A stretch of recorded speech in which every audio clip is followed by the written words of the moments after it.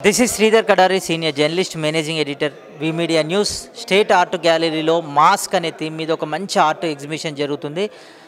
మధురిమ అనే ఆర్టిస్టు ఒక మంచి ఆర్ట్ని ఈరోజు ఎగ్జిబిట్ చేశారు.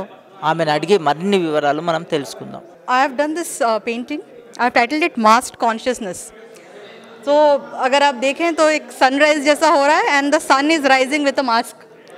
तो हम लोगों के जहन में पूरा मास्क हो गया है.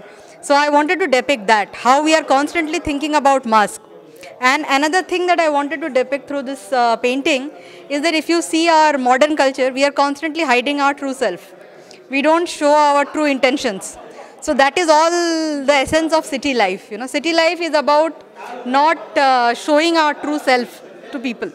So that is why I have shown the cityscape, and in that cityscape I have shown the sun. Sun is our soul, our consciousness. So that consciousness is rising with a mask.